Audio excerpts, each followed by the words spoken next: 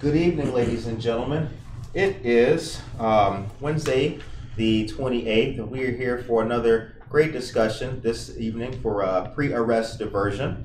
This is the latest in a series of Facebook Live discussions brought to you by the Kane County State's Attorney, Jamie Mosser. My name is Curtis Spivey, and I'm the host of Good Morning Aurora, and I'm happy to moderate and be involved in this important community discussion and initiative. I would like to thank all parties for their participation. Our discussion this evening is on pre-arrest diversion, also known as PAD. Pre-arrest diversion provides case management support and connection to wraparound services to individuals repeatedly encountering the criminal justice system. The most common reasons are substance abuse, a lack of resources, and untreated mental health issues. Pre-arrest diversion is an option eligible only to nonviolent and low-level offenders. Our guests this evening are Sergeant Tony Rigano, Elgin PD, Martha Paschke, Coordinator of Kane County Pre-Arrest Diversion, State's Attorney Jamie Mosser, Milina Wilson, Case Manager, Pre-Arrest Diversion, and Mr. Daryl Pass, who has many hats. Let me read all of your hats, dear sir. Our flyer here. You are the founder and CEO of New Beginnings Recovery Mission, and also manager of recovery support services for the Kenneth Young Center. Yes, I am. All right. How are you guys tonight? Well, fantastic. Good. All right. All right. We thank everyone also for tuning in to this important discussion tonight. All right. So according to this will be the first question, how we start off this evening. According to the Kane County State's Attorney's Office 2021 annual report, the creation or implementation of this initiative emphasizes rehabilitation over incarceration.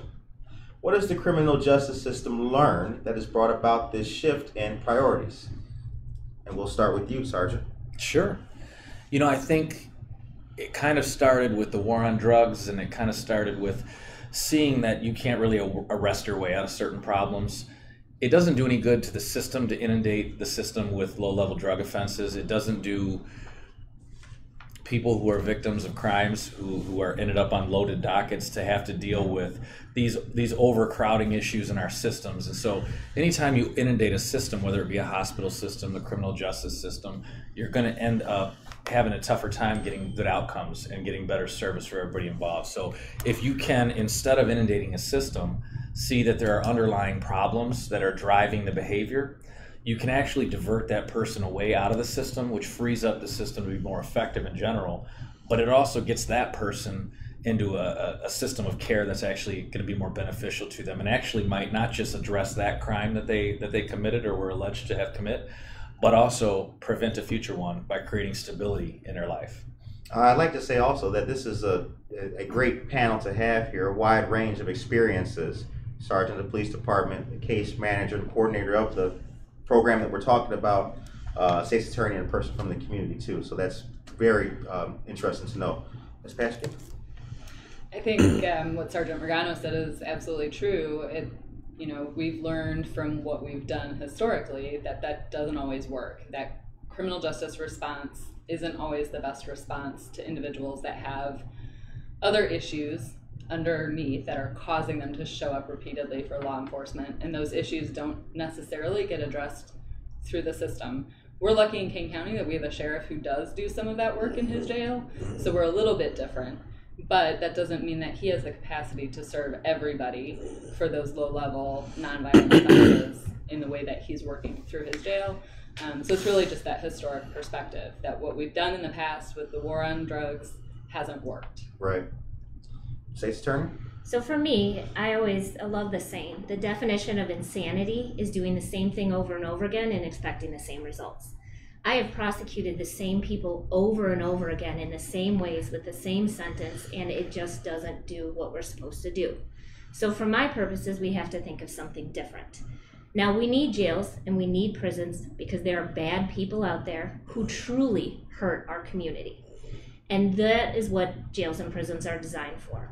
But there are people who just need help and they need a different path. And by having put them through the system before, we already put them down the path that they're going to continue to go on.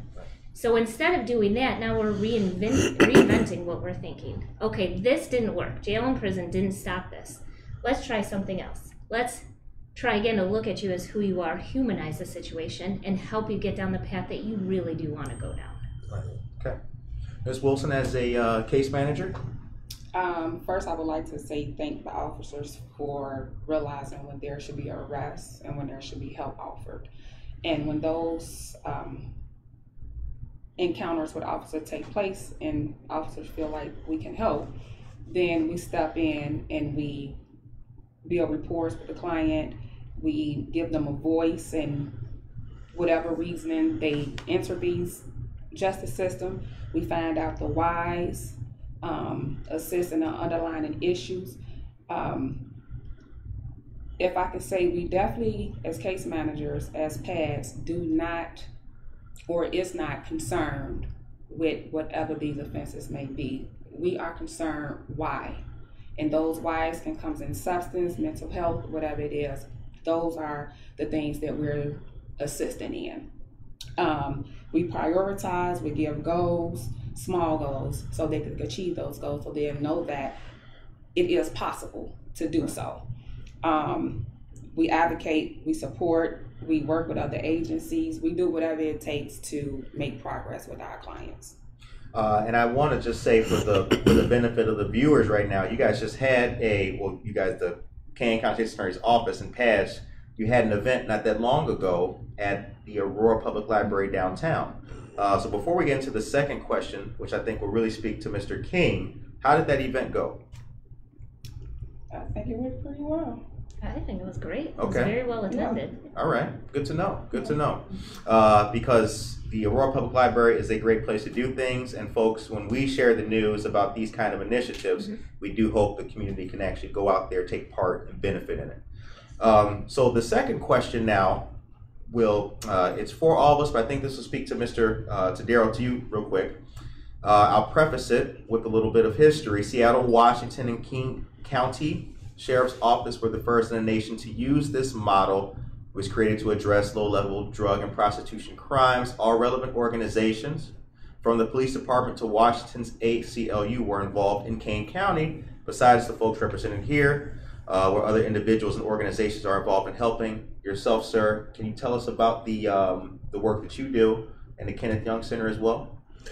Yes, well, New Beginnings Recovery Mission was something that I'm very passionate about. It came about, let me just say that I'm a person that's a little different at this table. I've lived this.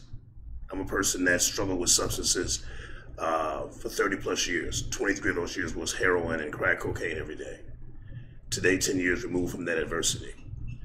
During the time that I was immersed in that, this type of collaboration was non-existent. There was no gray area. It was either you do or you don't. And if you do, you're going to be attached to the criminal justice system. And to State's Attorney Monster's point, yes, you repeat that over and over and over and over again. And I'll tell you something, for me, there was no jump off. When I was connected to the system and did my time, guess what I did as soon as I was released? I went right back to my behavior, because nothing was in place to negate that. And that's all I knew. And to your point about the why, it wasn't until I got motivated and had somewhat of an understanding about my why that I was able to come out of that. And so getting sober, and the facility, which was Lutheran Social Services, where I got sober, went to treatment. I lived in a halfway house for a particular amount of time. Then I went to sober living, because it takes time for this thinking to change. Right. Yeah, that's a big part of it. And we can't forget that. But working in the facility and going back and getting that education, I started seeing that recidivism. And I'm wondering why. I'm seeing people that are dying at rapid numbers, people who are leaving treatment, and then you hear it about a week or two later, they're in jail, or they've made a transition, death, or they're coming back into the treatment center. And so I understood that recovery was the piece. What is the reason for this. Treatment is very important. Amenities like this resource, pre-arrest diversion, is very important. And I like how you laid that out, because we have to dissect that and get to the why. And sometimes that why is attached to substance use as well as mental health. And what I found out, and I was one of those people impacted by that underlying issue could be some level of trauma. Now that's an interesting point about trauma, which speaks to the last discussion that we had here with the Kane County State's Attorney and different partners. I do want to ask a question. Why is now the right time for this program in Kane County? I was just looking at you at the moment when I asked the question. Yeah, no, that wasn't just for you. Understood. No, the reason now is the answer is because we didn't do it until now. I mean, there's no reason that now is different than any other time, other than the right people in the right places, with State's Attorney Mosser and law enforcement partners willing to step up. And I think sometimes what I've found in any collaboration I've been a part of, whether it's pre-arrest diversion or other things I've done or been a part of, I should say, is that sometimes somebody just stepping up, or usually a couple somebody stepping up and saying, hey, this should have been done a long time ago, why aren't we doing it? So it's not that now was the time, or that all of a sudden it seemed like the right time. It's that finally the right people in the right places said, I think we've seen enough, I think we need to do this. And it was John Mayer said, waiting on the world to change. You can't sit back and wait. You cannot. You got to go make it change. That's right. So I think now being the time is more that than it is anything else. Okay. But I have to add to that, though. And understanding the perspective I'm coming from, you as a law enforcement agent and me as just a community member, this situation has gotten so vast. It used to be that it was just looked at as an urban situation. Let's be real here. But now it has just crossed all boundaries. And what we're fortunate enough is to have individuals like State's Attorney Mosser and Sergeant Rigano and Ron Hain, who he always says this, Department of Corrections, there has been no correcting until now. Right. And so we're grateful to have these folks who are in a position to initiate this change, and hopefully it'll saturate our communities. But up until now, it was not. It was just, oh, that's their problem. It's just a problem. It'll go away. It was a sweeping under the rug. It was turned, to the other side. But now, that's not the case, because it is affecting everyone, right, in some shape, form, or fashion. The time is 6. I'm sorry. I was just going to say, I think we've reached a cultural tipping point. Yes. When it comes to police-community relationships, as well as acknowledgement of mental illness and substance use, and how we address those things, and the fact that trauma underlies that. And I think that there's been movement throughout all of these different fields, culturally and societally, that have come together to finally say, all right, enough's enough, we have to do something. Absolutely. Because if you look, yes, we had the right people at the right time in the right places here in Kane County, which is why we're the first site doing this in Illinois. But if you look across the country, it's happening in other places. Right. And for all of those same reasons, in other places, they've been lucky to have the right people in the right place at the right time. And to jump back quickly, if I can, absolutely, to your question. Because the next one was for you. So yeah, we can stay with this. We can stay here. We can stay here. No, I just wanted to jump back and give credit to all the other people that are involved in this. Sure. One of the unique things about the LEAD model is that it's a highly collaborative model. And so when I'm talking about, the mental health field, law enforcement, criminal justice, everybody kind of coming to the table together, that's what the LEAD model is about. Okay. So we have a policy coordinating group that oversees and advises on policies for our initiative. And that's made up of elected officials from all over Kane County. It's made up of agency directors from around Kane County. Law enforcement sits on that. Representatives from our community leadership team, which you didn't give yourself credit. Oh, you're on that too? He's the chairperson for our community leadership Curtis, what team. doesn't he do? Okay, yeah, I see that. Don't be modest, brother. We're on camera. So we have about 18 members of the policy coordinating group who are leaders in the county, who are all involved together in that. We also have, I think, 10 to 15 on the community leadership team that Yes. Daryl Pass oversees as the chairperson. And that is community level activists, people from communities that are most affected and impacted, individuals who know that work really well and know who we're serving and who we benefit through this work. And they come together monthly to talk about how they can spread the word throughout the community. And they're a critical piece of this. So, and then we also have an operations work group that's law enforcement, the state's attorney's office, the public defender's office, our case managers coming together twice a month to staff the cases and make sure that the people we're serving aren't falling through cracks. And then anybody in a service agency that's working with those individuals can come to those meetings too if they have an issue they need to bring up, so that we're collaborating on their care to make sure that we're helping them move forward. It kind of reminds me about what Milina said, you're not worried about the why, No. because the why has been taken We're care We're of. looking for the why. We're looking for We're the- not okay, worried excuse me. about why they entered our program. Right, We that's need what the it why. was. And sometimes, and we're just using substance abuse. If you're using substance abuse, we want to know why. Right. We can't just say, okay, well, this person come in as a referral and they have substance abuse and should think, oh, well, this person needs treatment. No, it's for us to build this rapport with them, to sit down and talk, to hear what we see that they need or what we thought they needed, to see something different. We give them, like I said, that voice to prioritize what they feel like is needed first. And what they feel like is needed first, we make suggestions. Okay, well, let's talk about this and let's go through the pros and cons, and just allowing them to have a say in how we're assisting them. And Curtis, And- this is important. Sure, yep. What Milina is saying, because our system, Sergeant Rigano and I, we're coercive. We tell you what we think you need. Now, sometimes that's based off of assessments, and we try, but we also look at the charge, because the charge dictates a lot of what we do. Right. You're here for possession of a controlled substance, go get treatment.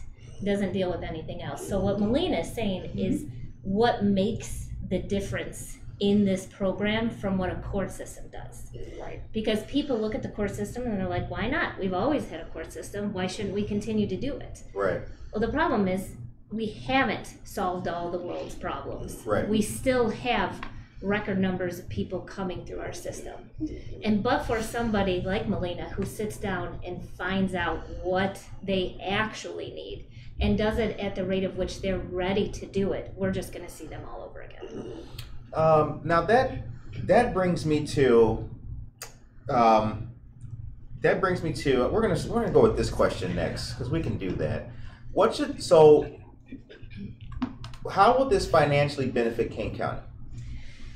It's thousands of dollars to prosecute somebody. So if you think about it this way, a police officer or 2 or 3 arrest somebody.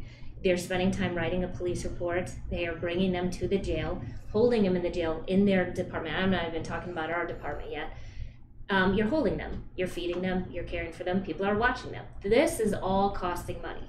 Then they're transported over here to our jail. They sit there, they wait for bond call. We have a bond call. In the bond call, there's a judge, a prosecutor, a public defender, court security, bailiffs. There's a lot of people who are involved in that. And that is within the first day or 2 of when the arrest happens. It takes months for court cases to be resolved. And sometimes it's because we're collecting all the discovery, giving it to the defense attorney, and then the defendant gets to make the choice about what they want to do with the case. This costs thousands of dollars. Instead of doing that to get to an end result, which we hope works, which is, hey, do the treatment that we think is okay, instead they're going to the case managers who are saying, okay, what do you need right now? How can we help you? And you're not involving all of the rest of us, but they're still being held accountable for what they did. They're just being held accountable in a different way that we have not seen here in Illinois, a caring way. Right. And Okay. actually, the lead model did a cost analysis back in 2017-19, because they started in 2011. And what they found was about an $8,000 savings per person that was being served through pre-arrest diversion instead of going through the system as usual. An per year. $8,000 Per year. saving per person per year. Per year. Wow. And think That's about what they though, found. the lack of people who, if they're in the system and they're not overdosing, they're not going to the hospitals. Right. If they're not having more police officers called, they're not going for other medical care. Like there's other aspects that we're never going to be able to quantify because we don't know if a person's going to overdose. But the chances are if they're in pre-arrest diversion, they may not see that versus either being in our system and having no care or just having nothing whatsoever. So, Mr. Pass, New Beginnings Recovery Mission, how do they help or assist in this new initiative? I think you spoke briefly of it, but can you also talk about that and Kenneth Young? Well, for New Beginnings Recovery Mission, one of the biggest things for individuals who struggle with substance use, who go into treatment, come out of treatment, or are formerly incarcerated, the biggest issues they run into is housing. Okay. And so New Beginnings provides sober living. Okay. And sober living is where an individual is able to reside sober and get some things together. Most of these folks come through New Beginnings with no job, no driver's license, very little connection with a support system. And so we nurture that. I am involved with, here in Kane County, the Sheriff's Office has an employment program through Judy Dawson, heads up, that she helps individuals get trained with forklift certifications and things of that sort. I'm connected to the temporary employment agencies in the area to get these gentlemen, because right now I'm only working with gentlemen. Okay. Actually, I believe a situation like mine until I have women who are able to accommodate that. But there's a reason for that. I honestly think that men should help men to a certain degree, you know. But to help these guys with the resources to get up on their feet. You know, I give a case in point. I just had a guy who left this past Saturday. He was there with me 4 years. When he came, he had no job, no driver's license, no connection to his family, nothing. He left with a car, driver's license, a good job, got an apartment on his own, and he's engaged. You know, those are things that are really impactful for the human condition. Because when you're immersed in that substance use and that lifestyle, all of that stuff is depleted. Right. And so New Beginnings we are an advocate. And I came through models like that. So I saw it firsthand. And to provide a safe, structured, disciplined environment that's conducive for an individual to embrace a better way of living. The time is 6:25 p.m. We are here with we're friends now. Yeah, we're here with our friends of Kane County and also Sergeant Tony Rigano of Elgin PD. Question for you, Milina. What is a typical day in your job like? What do you do and how do you work with candidates? A typical day would definitely be hard to explain. Okay. Because a day can go, or I could set a day and it goes totally different. So that would be very hard to explain. My day is definitely based off the participant that I serve at that very moment or needs my attention more than the other. But my first encounter, just first meeting someone, is to build a rapport. I know that you need service, but I want to know who you are. I want to learn you. I don't want you to feel like I'm coming in as a probation officer, making you feel like this is something you got to do. I want you to be comfortable enough to come to me and say, hey, this is this, this is this. Nope, this don't work out. And these are the things that I say to them from the beginning. Hey, we are based off trust. I don't know how to assist you unless you are totally honest with me. We put something on the board. It's not what you want to do. Let's talk about it. Let's sit on the table. So working with people is hard to explain to you exactly what the typical day look like, because my visit with them could be just learning them. My visit could be working on a goal, making sure that they're doing the things that they're supposed to do without feeling like they're forced to do it. In a community, finding resources, speaking with people. It's a list of things, so I couldn't really tell you what this typical day looked like. Sometimes she starts her day at 7 or 7:30 looking for somebody. Like in the morning. Trying to find the individual. Right. Yeah. Okay. Yeah. And also, I want you to also let it be known for the folks. We're dealing with people who have already previously been system impacted. So they may be more cynical than the average person going through the encounter. Is that? So we have 3 types of referrals, which is the pre-arrest, social, or community referral. Okay. Pre-arrest, which is everybody's concern, is again them meeting with that officer, and that officer make the determination whether they need the assistance. Again, that has nothing to do with us. The only thing we're trying to do is take care of those whys. Okay. Again, substance you using, let's find out what happened. There is some trauma behind this. In order to be a community to understand what we have to do, you have to understand trauma. And you have to understand that one person's trauma is not determined about how you think or how society think that they should cope with. That's the first thing. My trauma may look different than your trauma. My trauma could be just pretty much a person sitting at home growing up by themselves because their parent have to work, their attention. That could be the trauma. So we need to find that out, deal with mental health before we even deal with substance. Not saying that it's not going to be worked on at the same time, but I need to be able to strengthen this person's mind in order to think about substance. So there is a lot of things that goes on. We show that we care, and honestly, we do. Martha, tell you, we have clients. I'm open. My phone stays open 24/7. If you call me, I'm coming. I'm answering. All right. It's just simple as that. Every call is an important call to me. We have those who have succeeded and still want to utilize us, and we do that. My success is a young man. Been working with him less than 90 days. We expect in this progress, I don't want to say failure, but we expect that he'll. Sure. You know, right. They're gonna come up I and know come what you, down. yeah. So we're not expecting like, okay, well, we put you here and this it. This is second time in treatment. He's now at a sober living. The sober living is in Des Plaines, totally out of our jurisdiction. But I made sure that he was taken care of, made sure he had food. I went to visit the sober living to see what it looked like, talk to the home manager there. This is what we do because these are our people. These is the participant that we serve. These are the participant that trusted us. So the same way you come in is the opposite way you're gonna leave out. All you right. came in with no trust, you coming out totally trusting this program. The time is 6:30 p.m. If you are just joining us, we are talking about pre-arrest diversion, and this is a great conversation. All right, Sergeant Rigano. Yes. All right. Question for you, sir. What has been the experience of integration and familiarity of this initiative with the Elgin Police Department? It's been rough. Okay. So change is not easy.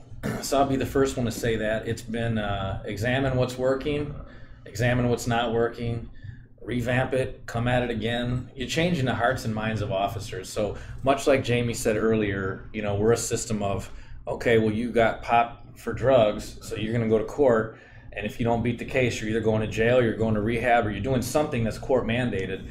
This is a completely different approach. And so I've trained the whole police department on a couple of different occasions to say, I know this is a hard pill to swallow sometimes, but this is a harm reduction model, which is not what officers think of. Harm reduction model is simple in principle, but it's hard for a law enforcement officer to accept. How? So the Why is that? Harm reduction model is, let's say I catch someone with dope and I say, hey, this person needs help about their drug addiction, but really they might need parenting classes, or really they might need a job. Or what Daryl's doing is a housing first model, which has shown the highest success rate of almost anything you're going to find out there. So could you tell an officer, hey, instead of arresting this person, why don't we find them a place to live? And the officer's going to look at you and go, what are you talking about? Right. Well, what I'm talking about is creating better outcomes. And that's really what I'm trying to get officers to understand and to hear and feel is like, if we approach it different and we use this harm reduction model, it's not necessarily your instincts as a police officer. All right? Our newer officers are like, yeah, I love this. This is great.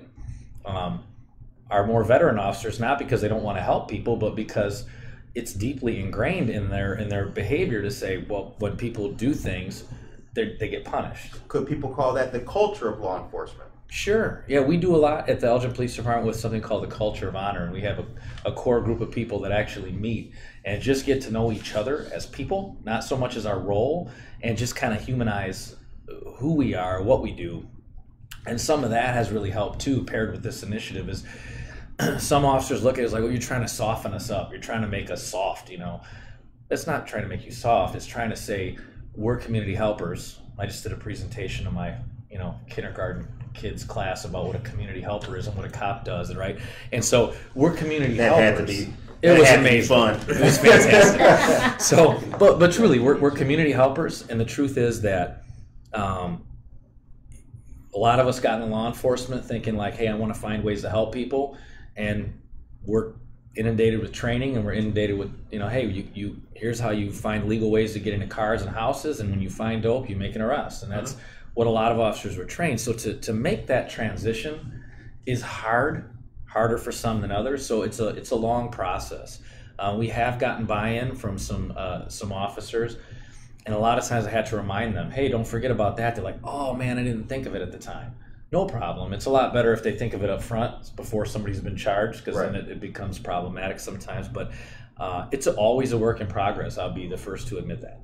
How long have you been a police officer? I've been a police officer 19 years. Wow. 19 years. For those wondering why that's cool to Curtis, I'm taking my notes so I can write this up later. So in the talks that I've had with Kane County, specifically Ron and Jamie, what's been interesting to me, and I think maybe Mr. Pasch, you will concur, is that I never thought there'd be a day where law enforcement cared, where it wasn't just, and that's not in a pejorative fashion. No. That's just kind of to piggyback off what you said. It's the lock 'em up, right? The bag 'em and tag 'em. I think that's kind of been the mentality, because I believe, and I haven't been a police officer, I believe that the thought of saving the world and solving folks' problems could have taken second place to the immediate thing of getting the offender off the street. Right. And not really caring about the level of the crime, what class it falls in, that kind of thing. So I think issues have been compounded between the community and law enforcement because of the lack of trying to look at it a different way. Kind of like we've always done it this way, but that's just my opinion on it. So you're not wrong, Curtis. You're right. I hear when people say you're not wrong. You're right. I think the problem is that's what we were told, because we weren't supposed to care about that. We were supposed to focus on what we thought was community safety, which was getting a person off the street. And it wasn't that we didn't care throughout all of the process. It's just that wasn't really what our job was supposed to be. But in reality, and looking back at it, it should have been our job. We should have been trained to do it a certain way, and we just weren't. And we can say that, especially those of us in the system right now. As the state's attorney, I can tell you I did it wrong in the past, and I am okay to admit all of that. What I am not okay with is continuing to do it this way for the future, because this is where we would fail. And so we can care. When we were in the system, when Tony would make an arrest or I would prosecute a person, I genuinely wanted them never to come back through the system, because I wanted to see what was the end. But we didn't have the means of finding out the why. All that we knew is that they did it. Right. And so then we tried to sentence our way out of everything. So it wasn't because they didn't care, it's just that we didn't really have the option to apply it in the way that we can now, or we could then, but how we should now. Okay. Or was it because the mindset was that prosecuting them, putting them through that the punishment will be the cure? Sometimes there it is. There it is. There it is. There it is. Martha Paschke. Yes, she did. Yes, she did. The same thing with parenting. Yes. Yeah. Parenting, for a long time, you were told if you didn't slap your child or hit your child, that you were not correcting bad behaviors. Right. And now we know that's child abuse. Right. You can't hit your child. There are better ways of parenting. There are better ways of doing criminal justice. But that's why there's better ways of prosecuting. I don't know that we all took the philosophy that if you punish, it went away. There are certain things. Like every time we put somebody in for possession and put them in prison, that didn't solve the problem. That put another trauma on them. We get all of that now. But there was a genuine thought process that if you sent them to certain treatment or you sent them to therapy, that would help. Mm-hmm. It didn't, though, in a lot of cases because we were forcing them and we weren't really getting to the underlying reason. Again, I could sentence somebody to substance abuse treatment, but if I'm not getting to that underlying treatment, it's just going to fail. Right. But like you said, to that point, to be completely transparent, that was the culture once upon a time. There was no gray area at all. And there was such a stigma attached to an individual who was immersed in any type of drug use or substance behavior. And so you always had people, whether it's in the prosecutor's office or in law enforcement, who cared. But because of the culture, as you stated, you would appear weak.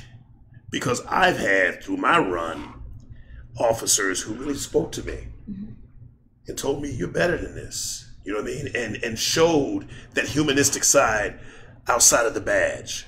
You know what I mean? I've had judges do that. But the overall was, this is what you did, this is the crime. And so when I hear I'm sitting across from an officer who's speaking about harm reduction, man, I almost jumped out of my seat. Yeah, because that's a huge thing today, and you don't hear that coming from a big part of your profession. Right. One more thing I want to touch on, Milina, when you stated about it used to be, what is your problem? What's the matter with you? What happened to you? That's what's up now. What happened to you? If you play that tape back, you will see that there's that why that's there. And you use that substance and those addictive behaviors to feed that void until you learn not to. The time is 6:39. If you are just joining us, we are with our friends and colleagues of Kane County and Mr. Daryl Paschke talking about pre-arrest diversion.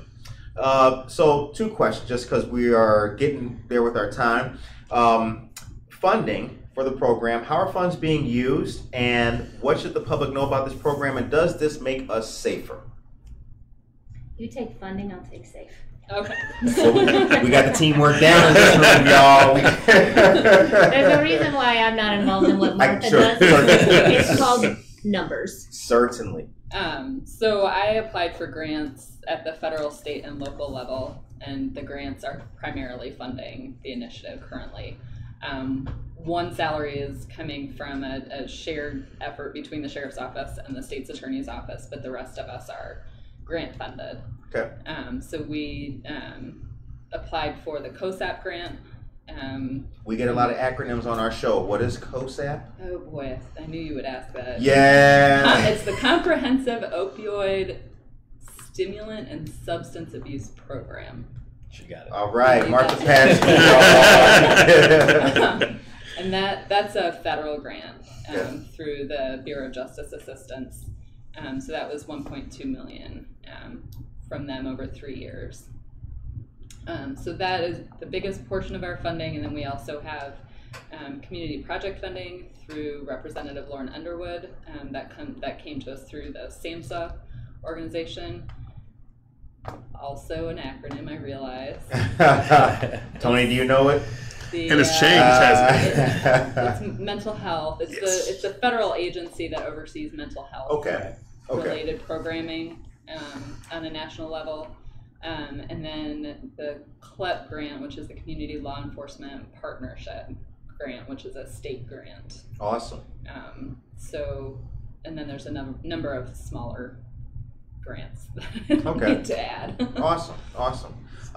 Safety. Now, safety. Yep. So yes, it is making our community safer. Okay. And so I did bristle when everybody said prosecutors were this, because I love what I do, but I love what I do because I can make a change. Wow. But what I do see in the community still is the criticism, and we get it from law enforcement. Yeah, that's one of the questions that we have here. Yeah. And we get it, especially in the political arena, for people who just want to make this their statement, because they will not sit down and find out how it makes people safe. So I would challenge any single person who has a critique about this to, frankly, I would love to talk about it, but really the case managers, Milina, Chris, and Tatum, who Milina's here, Chris and Tatum are not here, they do this every day. They talk to these individuals. If it's as simple as making sure that a person who is doing drugs near a school doesn't do it near a school, that's harm reduction. It means we are making those kids safer. Now, eventually, we hope that we get that person to a point of sobriety, but it's getting there step by step by step. So come here, learn about the people we have actually helped and how they have not gone back into the system again, which means Tony's not seeing them on the streets. Instead, they're getting help and they're making our community safer. They are making our community safer. To reiterate, this program, I didn't mean to cut you off, I'm sorry, but just to reiterate, this is only open to non-violent, low-level offenders. Yes, and Okay. This is the thing. People think, well, if you have a gun, you're in this program. No, that is not what we're doing with this. Non-violent, low-level means you're committing something that could be a lower felony or a misdemeanor case, and you're not being violent. It's not domestic violence cases. We're also not taking DUI cases where you're getting into a car and you're driving. And everything has to be related to the issue of substance use, mental health, or lack of resources. So, for example, if you are just a person who's stealing a lot and it has nothing to do with that, you're going through the criminal justice system. But if you're somebody who truly is committing the crimes because of an underlying reason, that's when we can help you. And what I would like for the community to understand is the process. Okay. Trust our process. Nothing happens overnight. Just as she described how it works in the criminal justice system with the courts and the this and the that, it takes months. It can be the same thing for us, but know that we are working every day, every week. We are accomplishing something, and they have to trust that as PADS, as the state's attorney's office, we're doing exactly what it is we're supposed to do. There will be change that come, but it's not when the community think that it should come, but it's coming.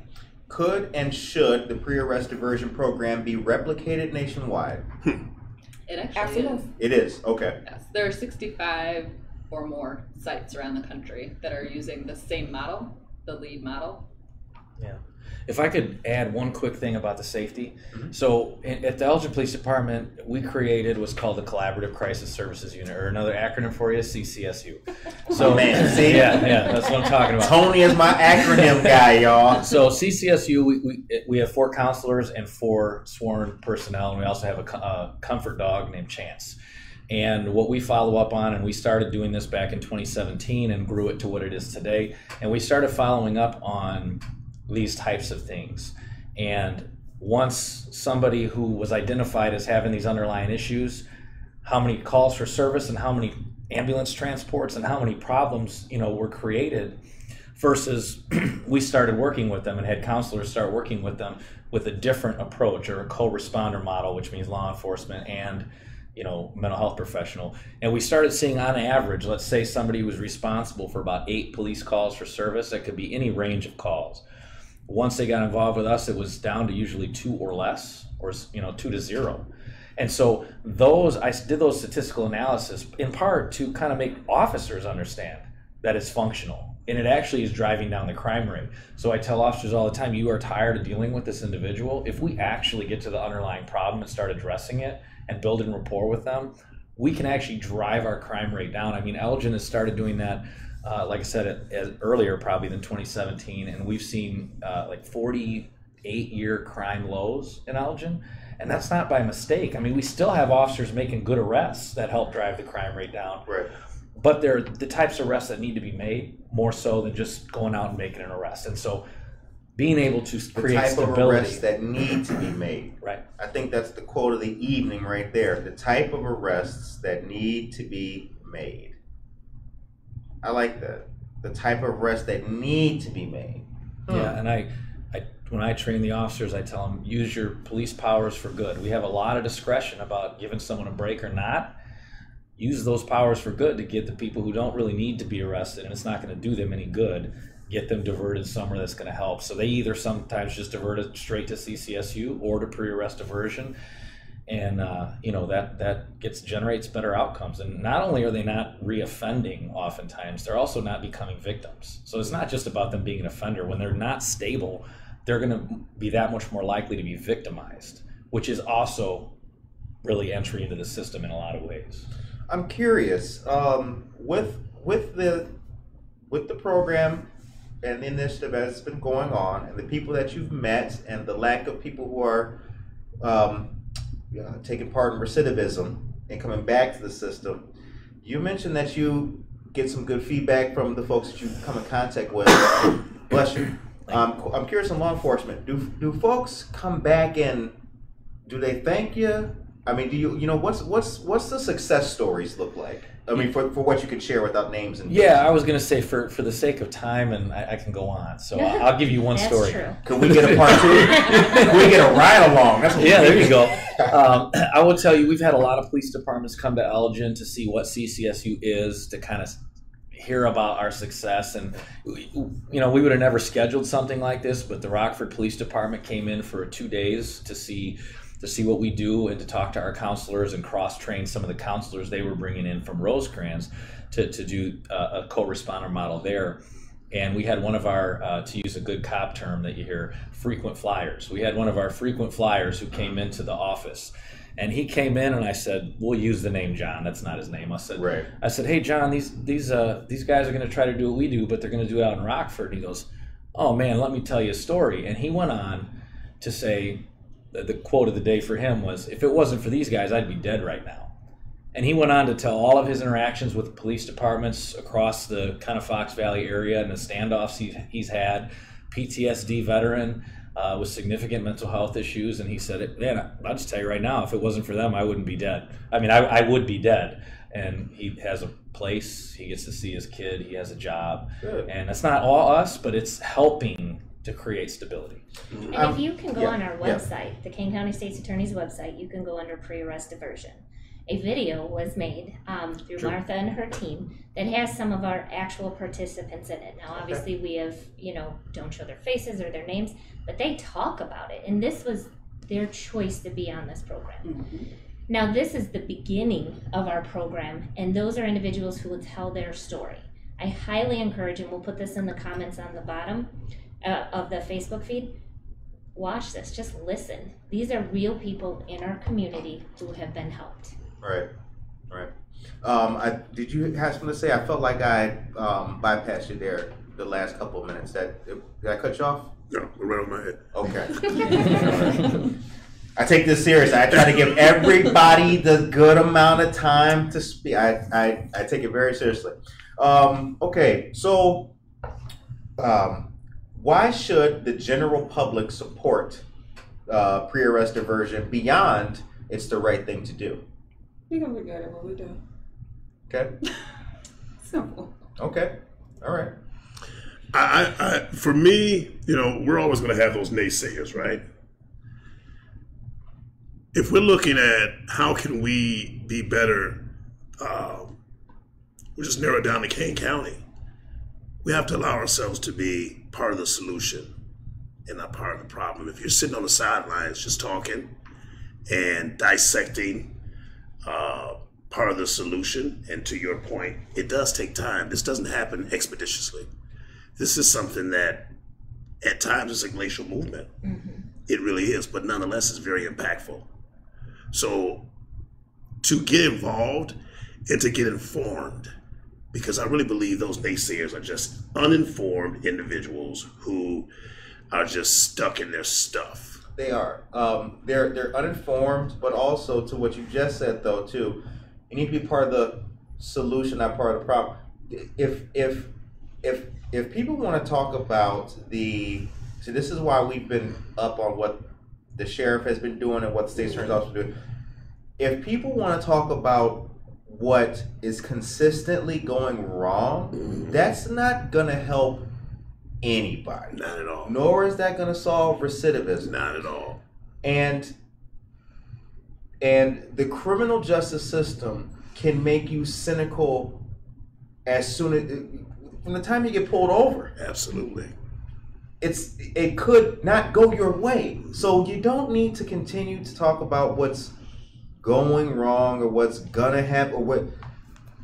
If you can present a program like this to help people who are already cynical enough to see like, oh, things can change, they can work out in my favor. We're trying to double down on that. You know what I mean? But you know what I found? That's why I appreciate you saying that, because that's how I feel about doing this. Absolutely. You know what I found though? Some of our biggest cynics don't come around until this situation stops at their front door. What do you mean by that? What do you mean by that? I'll give you a case in point. My neighbor, who was just thought I was just a lost cause. This is when I was in my university in Elk Grove. And when I started to get it together and really started living a better life, was still stuck in that negative. You know what I mean? It was just a matter of time. You know what I mean? Until his nephew died from substance use. And guess what doorbell he rang? Right. Mine. And the first thing he did was apologize to me for his lack. And the first thing I did was tell him, that doesn't matter, how can I help you? That's just uninformed. And that's the culture that's been out, not just with him, across the board. If you are attached to that, you're a throwaway. But now we have radical compassion at this table. You have a sergeant that's talking about harm reduction. You know, you have Martha Paschke, who's, you know, the head of this pre-arrest diversion. We're sitting at the table with the Kane County State's attorney, who's telling you that her thinking before, she was there, but now she's part of the solution. Milina, who is passionate, radically passionate about success stories and just meeting people where they're at and working from there. That is infectious. And it's going to take time. It's going to take time to reach these other folks, but we just got to continue to be focused in the trenches and do what we do. Well, we're happy as a show to continue to share your events when you guys have the pads, talks and everything. We're happy to share that stuff whenever you have it. I didn't cut you off, Milina. Oh, no, you're fine. No, I was trying to say for those naysayers, I like to be real. For those naysayers and those ones out there that's perfect, if it's your child, right, they got stopped because they're being kids. Would you think about us then? Right. If it's your child that is out of their mind, yeah, doing whatever, substance, need mental health resources, you can't help. What you think about us then? Right. So when you're being that naysayer, put yourself in the shoes of those that you are looking down on. Right. Think about that first before you don't support what it is that we do. The time is 6:55 p.m. Monica put the link to the website with the lead model information in the chat, so folks can take a look at that at their leisure. George says you are all doing incredible work. Thank you very much for that, George. And our dear friend Norman Peterson says, thank you for all the work you do. Here's something that I saw, and this I like here. Being more of a peace officer instead of a police officer. Interesting. And God bless you for all the work you do. Thank you very much. And Judy Dawson is phenomenal. I have to tell that Judy that she's got a shout out in the chat. And our dear friend Christopher Nelson, who we hope is getting better at this very moment, says Milina and Daryl are rock stars. Absolutely. Glad to have it. Now Glad I'm to just have it. remembering that as his boss, that nothing was mentioned about me. So I think that we covered all of the important parts of this discussion. Most important were what the public can expect, how this is saving our residents in Kane County, how people get referred to pads, and what each respective member of the discussion does tonight. So If anyone else needs information, and those of you who are watching at home, feel free to click the link that's in the chat now, which will go to the Kane County State's Attorney's public the website. Learn more about the LEAD model. The time is 6:57. Our show ends on a positive note. We would like for you guys to give us all a message to the folks and the listeners of Kane County. And we'll start with you, Sergeant. Can I call you Sarge? Yeah, Tony, All right. Sarge, whatever you want to go. I would just encourage people, regardless of the topic, to think as a problem solver. Don't be somebody in any discussion, any meeting who only points out the negatives. Amen. Always say, the prize is here, let's keep our eyes on the prize, and how am I going to help us get there? Not how is what this person's doing problematic, or this isn't going to work because of this. If it's working towards that, keep your eye on the prize and keep moving incrementally towards it, and you'll get there. That's right, the Good big stuff. picture. That's right. Good stuff. All right. Big picture. I would say it's important to remember that every single one of these lives is worth investing in. And giving us a chance to give them a second chance is worth it every single time. Okay, giving us a chance to give them a second chance. All right. My thing is that this program is not perfect right now, and it may never be perfect. Right. But every single time we see something that's not working, we work to make it workable. And there are going to be people in this program who are going to be great success stories, and we can tout all of that, and we can put them forth. But there are also going to be people who may not be success stories. Sure. We unfortunately lost one of our participants to what we think may be an overdose. We don't know. And that was devastating. I've never met this individual, but that was devastating to me. To our caseworker who actually spent day in and day out working with him. I can't even imagine what he feels as a result. But the thing is, we've learned from everything that we've done, and we're just going to make it better. And what I ask is that we look at that. None of us are perfect. As the state's attorney, I wish I didn't screw up all the time, but I do. But I admit it, Right. and I make it better. And so those are the things we have to remember, that every person that comes before us has that same thing. And they have a history that they're dealing with and something we may not know about. And if we don't forgive them for whatever is happening now, but just look to the future, we are the failures, not them for what they're going through. That is my ask. My ask is to give this program a chance, to give us a chance, to give every single one of these people that we're putting through this program a chance, because the end result is just going to be amazing. Okay. Milina? Be empathetic and educate yourself before you're against this program. Be empathetic and educate yourself before you're against the program. Yes. Okay. All right. Mr. Pass? We within this are a collective, and we are advocates for change in this particular arena with substance use and mental health, not activists.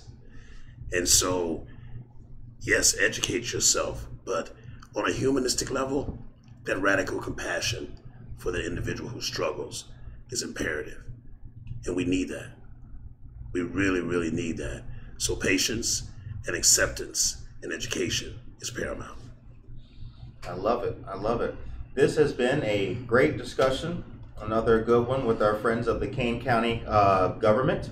And my name is Curtis. We are happy to have presented this pre-arrest diversion debate and discussion this evening. You will be able to view this at your leisure on our YouTube channel, listen to it on Spotify, iTunes, and everywhere else that you can listen to podcasts at. And on behalf of myself and the team here, take care of yourself and each other. Have a good night. Thank you.